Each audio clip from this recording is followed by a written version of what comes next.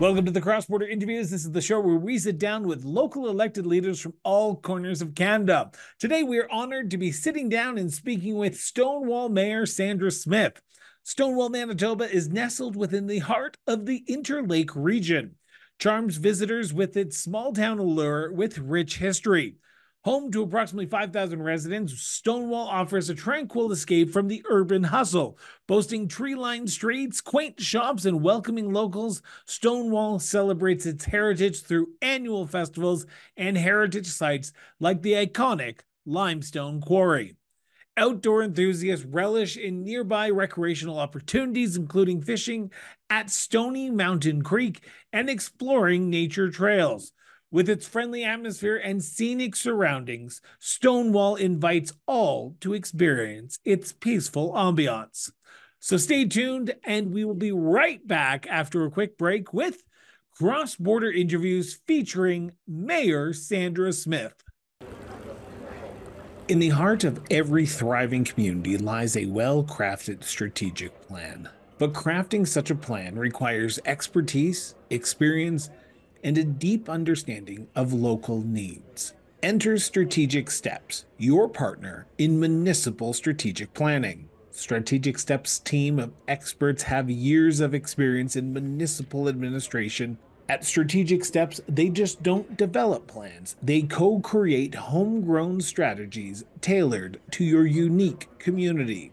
They listen, they collaborate, they empower your community to thrive. Contact Strategic Steps today and take the first step towards a brighter future for your municipality. Call Strategic Steps at 780-416-9255 or visit strategicsteps.ca to get started.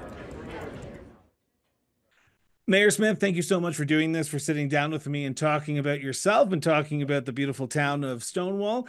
I want to start by getting to know a little bit about you and the person behind the mayor's persona a little bit. And I want to start by asking you the same question I've asked every single person who's ever come on this show, so you're no exception.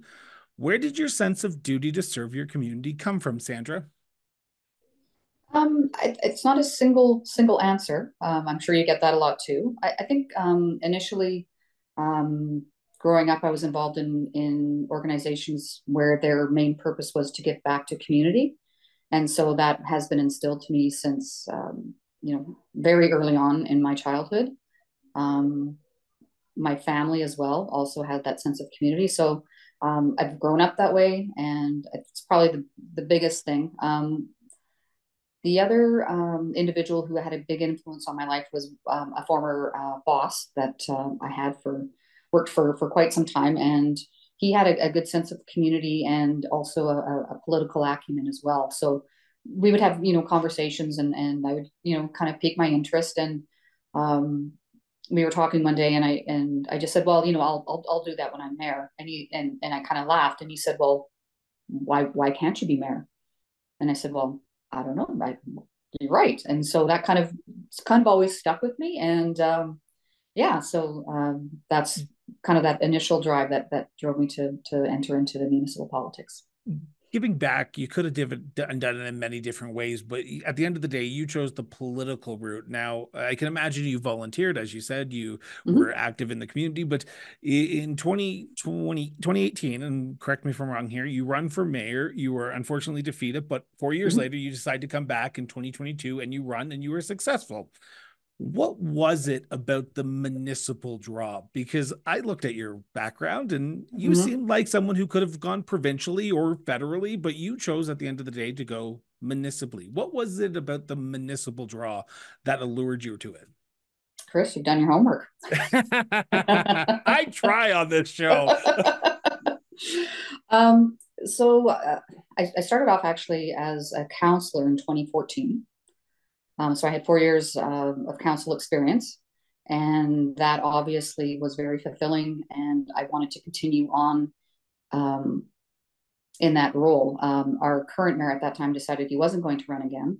And so there was another individual on council along with me who decided to run for mayor. And, I fell a little short, but I didn't lose that drive. And I knew that I had um, a lot to give back to the community uh, in a political way. And I still had that drive and that passion, and I wanted to see some of the projects that I had started along with council back in 2014 to 2018. I wanted to see those to fruition. So that is why I came back to give it another go. And thankfully I was successful the second time around. So what was going on in 2014? Because you made that joke at the beginning of the interview that you and your sort of political mentor sort of were talking about when you're mayor, you're going to do things. Why not now? What was going on in 2014 that finally said to yourself, now is the time? Now is the time to get involved and put my name on the ballot. Was there an issue going on in the community, or was it just, it was the opportune time and you felt like you could give a little bit more of yourself in the council chambers? I felt it was the opportune time. I don't, I would discourage somebody running for council just on a specific issue. I hear I that a find that lot on this show.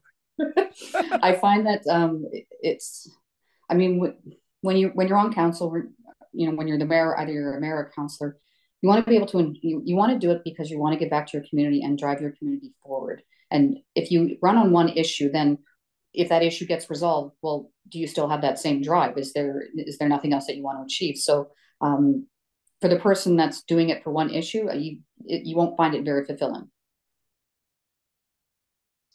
I want to, I'm going to ask a very odd question, but I think it's an important question. Okay. How do you know you're driving your community forward? Is there metrics that you put into place when you vote on issues that are in front of council to say, how is this going to drive the community forward? Or do you take every issue and sort of ask the residents of Stonewall to say, okay, is this what you would want? Take me through the process of you making that final decision to move your community forward on every issue that is presented in front of council. So we do have a blueprint, and we're not unique in this situation. I think most municipalities have a blueprint of how they want to move their community forward. So we just recently updated our strategic plan, which will take us through 2023 to 2028. And we put out a lot of asks from the community to see what they would like to see. So we did a survey. We also had, kind of consultation. We worked with a firm that did consultation within the community. So we have a good sense of what the community overall would like to see. And that kind of is our blueprint where we make decisions as far as where we want to see the community go, where we spend our money.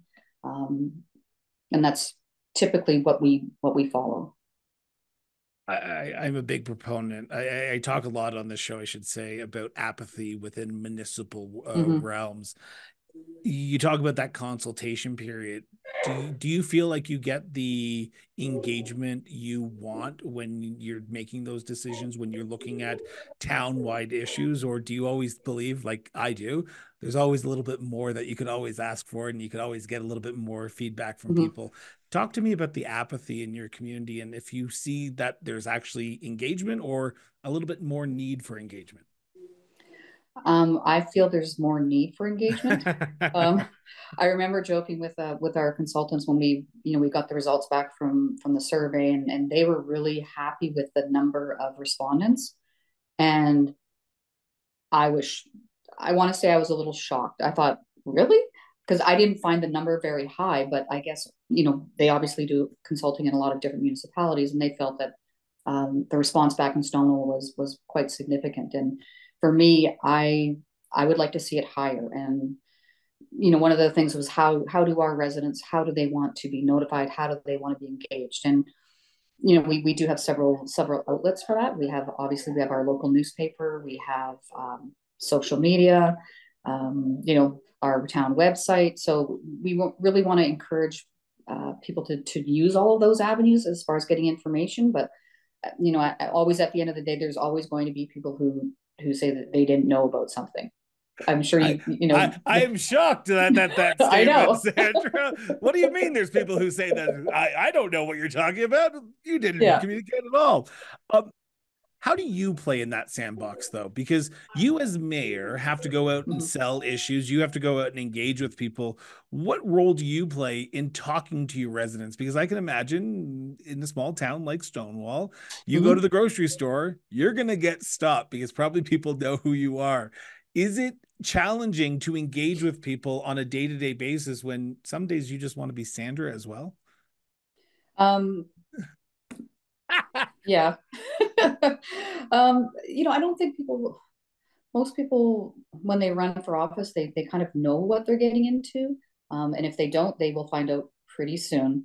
I don't mind those, stopping in the grocery store. I actually purposely go out in the community and look for people to talk to. I mean, because that's where you find out things. And when you're out in social settings, people are like, "Oh, well, I don't want to bother you," and it's like, no, it's like, bother me. Like I would rather people engage with me or my counselors face to face, or a phone call, or even an email, rather than not hearing about something and having it be like social media or coffee shop talk, which I mean is fine. But if somebody has an issue or a problem and they would like it addressed, then I would rather hear from them directly.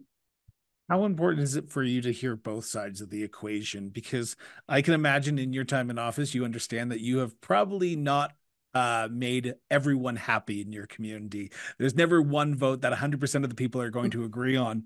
How important when you do those engagements, when you do go Mhm. out to the grocery store, to the coffee shop and talk to people, to listen to both sides, listen to the people who agree with you, who say you're doing a great job, but also listen to the people who say, Sandra, my property taxes are too high. Sandra, the service Mhm. levels are too low. We need to increase them. How important is it for you as mayor and sort of your council as well to listen to all sides and not be in that echo chamber that we traditionally try and find ourselves in? It's very important. I mean, we know that when we make decisions, we're not going to please everybody. Um, yeah, I know, shocker. But when you make decisions, you want to do it for the best of the community overall as a whole. And you're never going to please everybody with the decisions you make, but you want to make sure that they understand why you made those decisions. And we are always open to listening and to learning, because we're not the experts in everything. And that's what makes a strong council, is when you listen to your residents and see a different point of view. Because typically, our makeup at our council table, we don't always agree on things, but we need to be open to hearing someone else's point of view. And we're elected by our residents, and it's our job to listen to them and to get different points of view on different um, decisions that we make.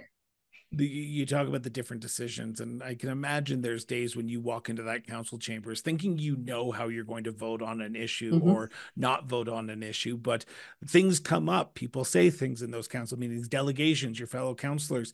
How important is it to sort of, without being neutral, be neutral in a setting where you think you know what you're going to vote for, but you have to be open to potentially changing it at the last minute?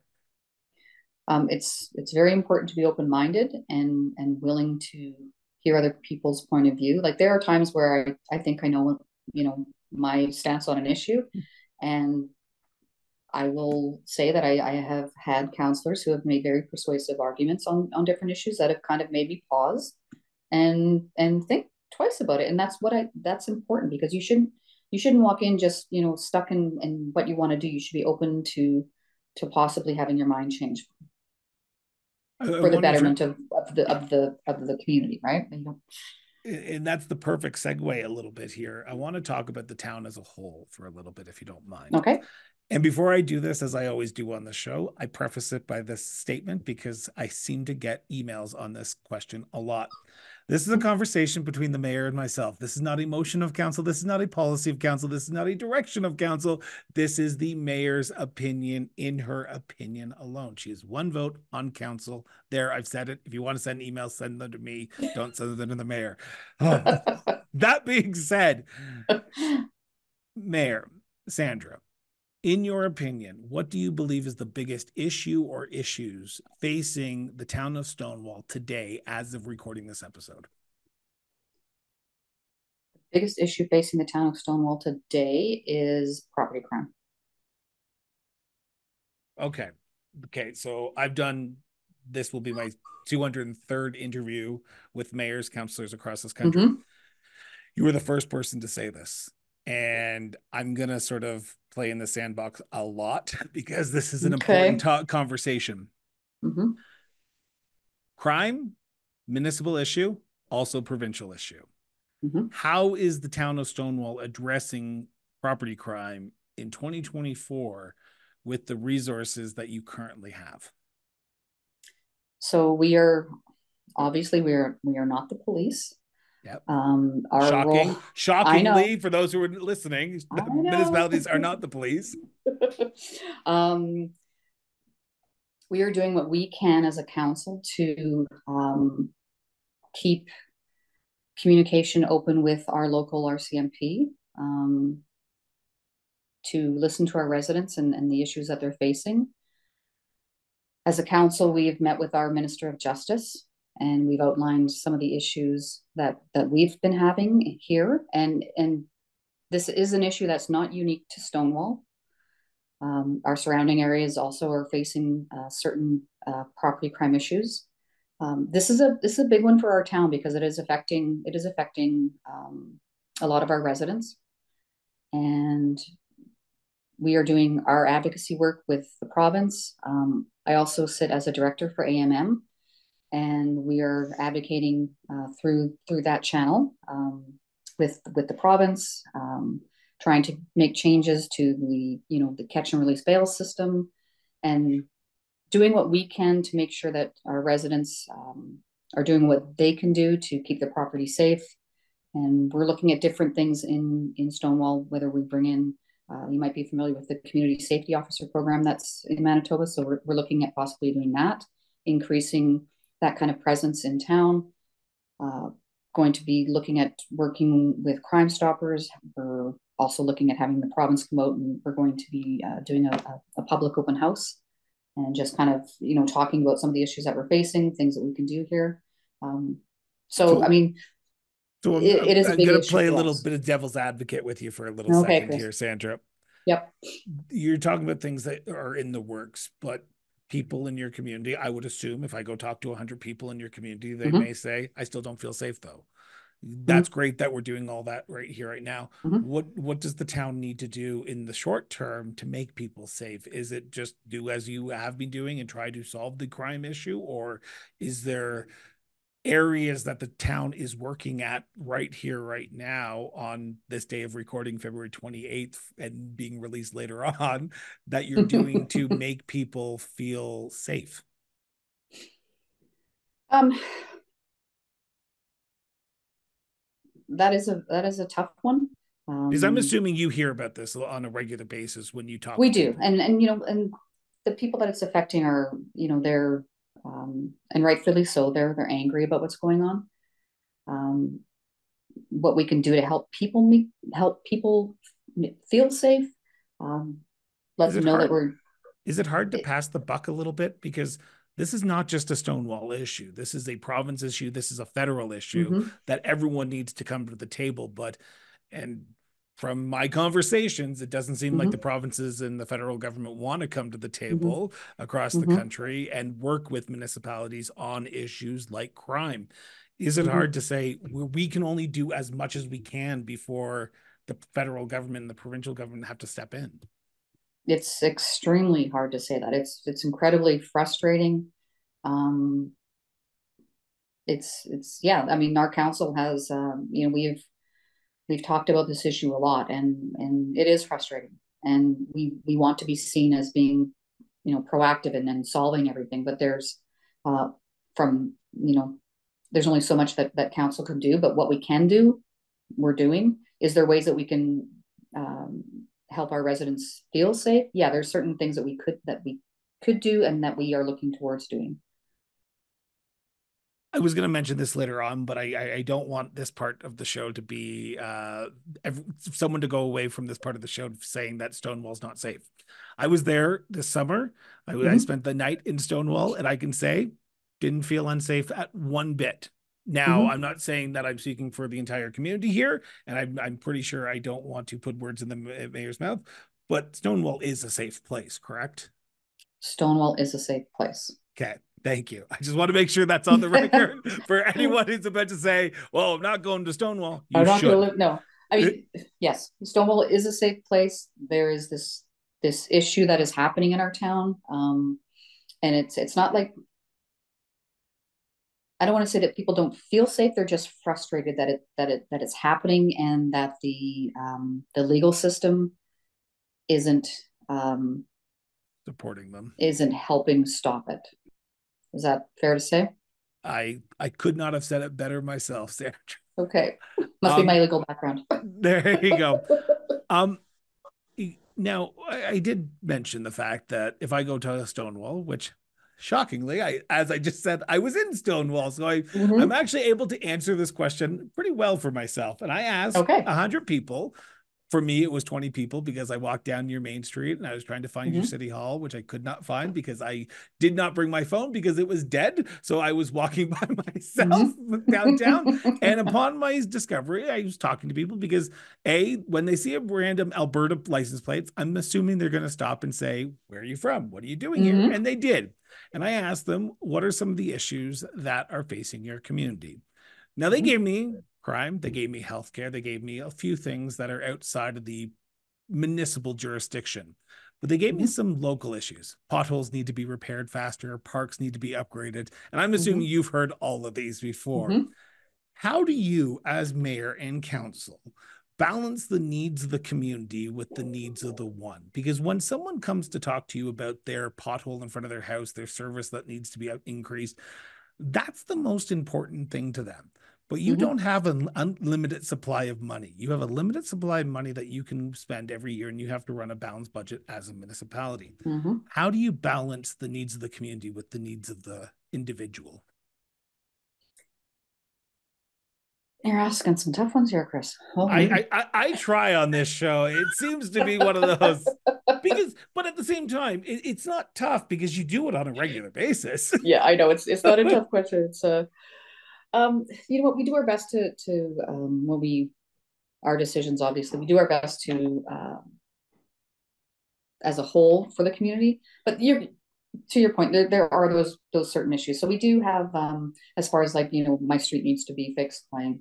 We do have an asset management plan that we've gone through, which identifies the conditions of our roads and kind of what needs to be fixed first, and kind of goes in order of kind of worst to best. As far as like individual, potholes, we do also every year we go through our works and operations, goes through the town, and they fix the potholes, not just one, but they go through the whole town and address all of those issues. But for the much bigger infrastructure, that is done systematically. It's not just I pick and choose what streets we want to do. What? The mayor doesn't control what street is done on a 24-hour basis? I know. Shockingly. There's a lot of Um, shockers on the show. I know it seems like I'm learning so much about municipal politics and Stonewall there, Sandra. Um, I traditionally talk about the challenges that municipalities face, and I was accused once on this show of only talking about the negative. So I'm going to flip the script a little bit here, if you don't Mm-hmm. mind. I'm going to ask you, what does Stonewall get right? What is the thing that you are the most proud of when you talk about your municipal government, your municipal council, your municipal administration? When you go off to talk to Cam Blight at AMM, or you talk to, yes, I know Manitoba municipalities quite well these days.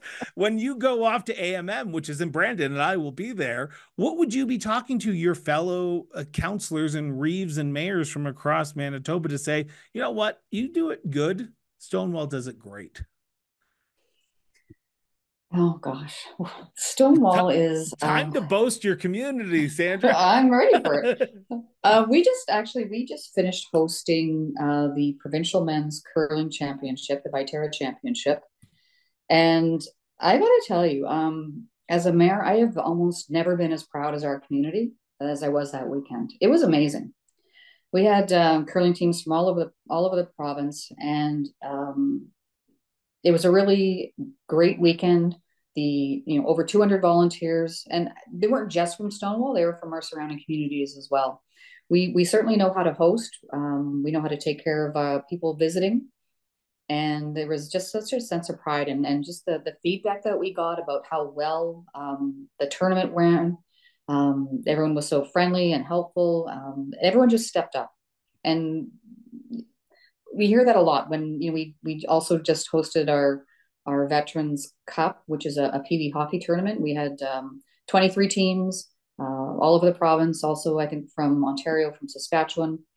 Same feeling. I mean, I think that we're good at hosting national events, and our facilities are they're fantastic facilities to be in, and we have you've been here, so I'm going to guess that you were at Quarry Park, and it's it's an 80-acre park that is phenomenal. And we have our Veterans Memorial Sports Complex, so we do recreation really well here.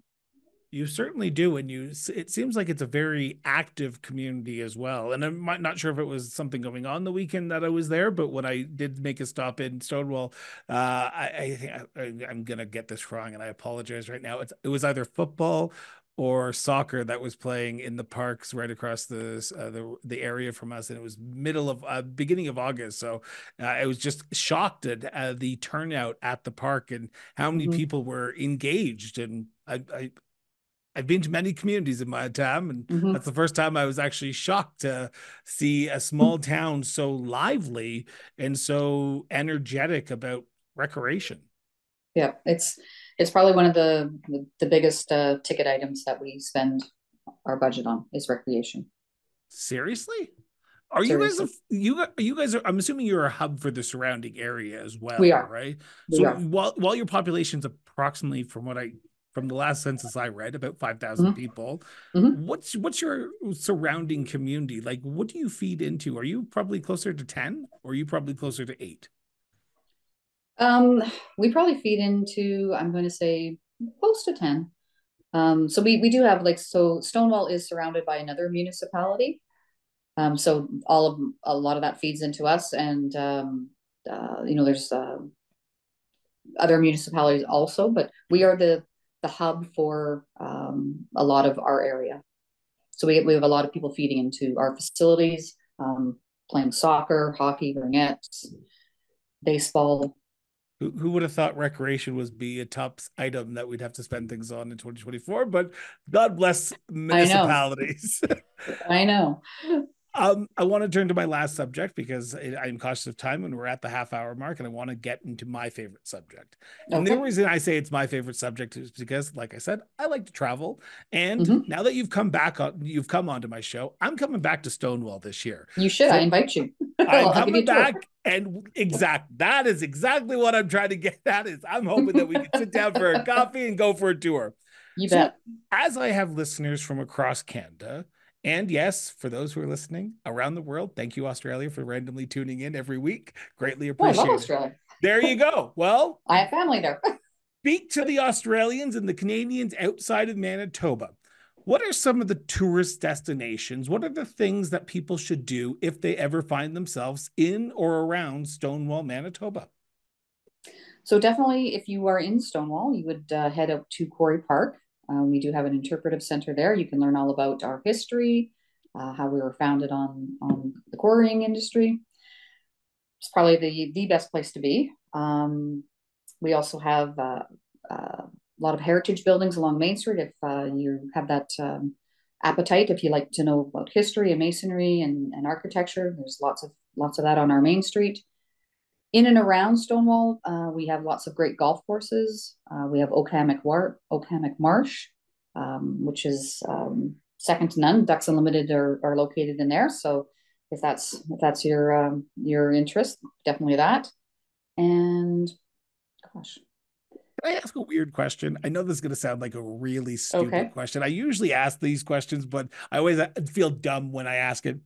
How okay. did Stonewall get its name? Because I read something on social media, and we should always believe what's on social media. Mm-hmm. But how did Stonewall get its name, Stonewall? Is it truly because there was literally just a stone wall at the entrance of the community one year? Or am I out to left field? Because when I read that, I was like, this can't be true. This can't be true, but it could be. No, Stonewall was named after our town founder. Okay, thank you. It's Okay. not a stone wall. Thank you for clarifying that because when I read that, I was like, this can't be true. Okay. So you talked about Quarry Park, which I tried to get to, but Mhm. unfortunately was closed the day that I was there because, when you arrive at 9 o'clock at night, things aren't traditionally open. Mhm. um, where do you go?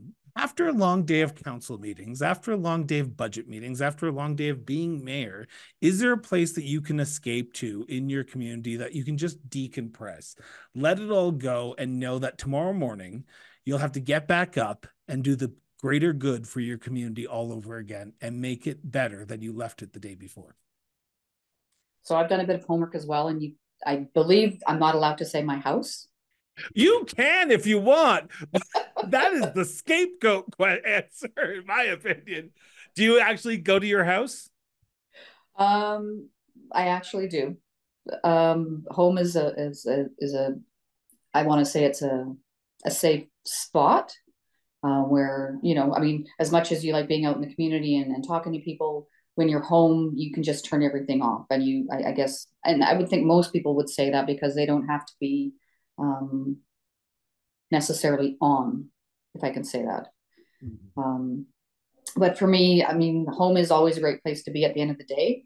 But when I go out and I just kind of want to, I guess, relax, I always find you're going to laugh when I say this, but um, I have a really good group of friends, a really nice circle of friends that I like to spend time with. And this is going to sound very small town to you, but um, uh, this also comes, I'm going to say this answer because it also comes from, I guess, family, what we did, not what we did as a family, but um, you always find friendship. We have a Royal Canadian Legion here in Stonewall, and there's a lot of good camaraderie there, and it's relaxing. I know you're laughing, right? Camaraderie is Camaraderie, yes, but it is true. I mean, you just kind of relax. It's a place where you can go and talk to people, and you don't worry about things. It's just relaxing.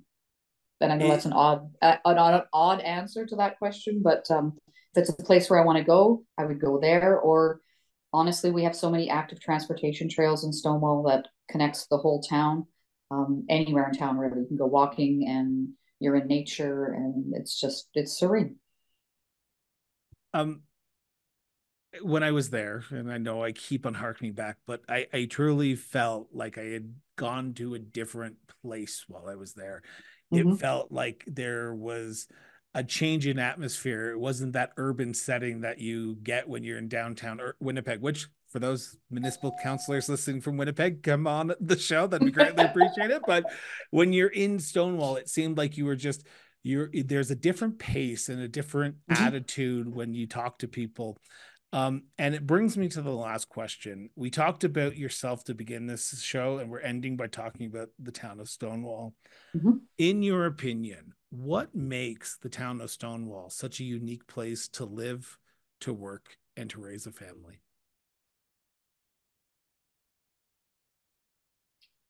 I would say the first thing that makes Stonewall unique, and I'm sure this answer has been given by other people as well when they talk about their communities. Um, the uniqueness of Stonewall is the sense of community. Um, when you're here, you feel safe. And I know our earlier conversation, I mean that's one issue that uh, I don't necessarily think make people feel unsafe, but you feel safe. You feel like when you walk down the street, people. It's a small town feel with big city amenities. If I dare say that. You Um, do. I never felt I like do. I had to leave town to get something because I went to the grocery store and I grabbed my supper for the night. So I agree with you on that sentiment. So Yeah. But it's definitely the sense of community that I feel makes us unique. It's a special place to be. Um, I grew up in the city, and I had family. My grandparents lived in Stonewall, so I would be here as a young girl, and eventually I moved here permanently. But there's always, and for people that commute, because we are typically known as a bedroom community, but for people that commute from Stonewall into the city, I know that when I did it, I would leave and you'd go to the city, you'd spend your day, and then you would come back. And as soon as I hit the perimeter, I would just exhale and it would be like, oh gosh, I can't wait to get back home because it was just, there's no stressor. Like it's a great place to be. And I would highly recommend it for anyone who is traveling through Manitoba. Get off the beaten trail and head up to Stonewall because you will not be sorry you did. It is a place that you lose yourself in a little bit because, like the Mm-hmm. mayor just said, it is a friendly community, and if you have an outside province license plate, they will stop and ask you, "Well, what brings you to Stonewall?" So, We will. um, Mayor Sandra, I want to thank you. This has been a wonderful 35, 40, almost 40 minutes now of talking to you about your community and about yourself. I have more newfound respect for municipal leaders like yourself who strive to make their community a better place every single day. And it sounds like from our brief conversation, and hopefully not our only conversation, you are doing it for the right reasons. So thank you so much for serving, and thank you so much for being part of the show. Chris, thank you for the invitation. This has been great. I mean, anytime I can talk about Stonewall, it's a good day, and I appreciate what you do. And this show is it's a great show. I did a little bit of homework as well, and I went on and I was listening to some of the interviews that you've done, and I learned a lot about places that I haven't been to yet. So this is a great avenue for anyone that wants to learn a bit more about communities across Canada to learn more, and hopefully that increases some visits to some other places that they never would have thought of going to. I agree. Well, I thank you first off, and You're I welcome. appreciate this. Well, you just said whenever you want to talk about Stonewall, well, I'm going to be at AMM. Let's go talk about a Stonewall Perfect. at I'm AMM. you will track each other down. I would love to meet you in person and tell you more about Stonewall and the great things we're doing here. Thank you, Mayor Smith, for joining us once again. Now, if today's episode sparked your interest, hit that subscribe button now. Stay in the loop with all our diverse content covering everything from municipal affairs to our in-depth cross-border interviews like you saw today, and even our eye-opening exploration of local governance in the political trenches, local government at work. Now, we are your go-to platform for comprehensive municipal coverage committed to keeping you well-informed and engaged. Your support is the backbone of our growth and the maintenance of the top-notch content you have come to enjoy. Now, if you can, consider backing the show. Every contribution, big or small, amplifies the depth and the breadth of our programming. Find the support page link on the Cross Border Interviews website today. Until next time, stay informed, stay engaged, and most importantly, just keep talking.